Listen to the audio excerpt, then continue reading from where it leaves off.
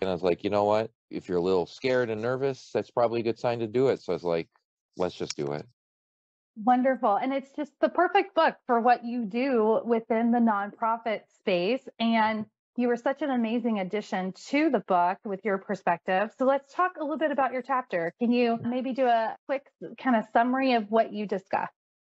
I tried taking a different approach, not just talking normally about retention in whatever. Not that those aren't important topics, because they are, but other people I think can speak their perspective on it. I come at it from an angle of philosophy and how philosophy is not meant to be this ivory tower thing discussed by professors with white beards and all that type of stuff. Philosophy is something that can help everyday people in their everyday life, including professional and HR. So the idea came from my blog, which is the HR Philosopher. So I took that concept and moved it to the book and expanded the idea of how philosophy can help position human resource professionals for the 21st century world of work and how we continue to adapt and change the world of work.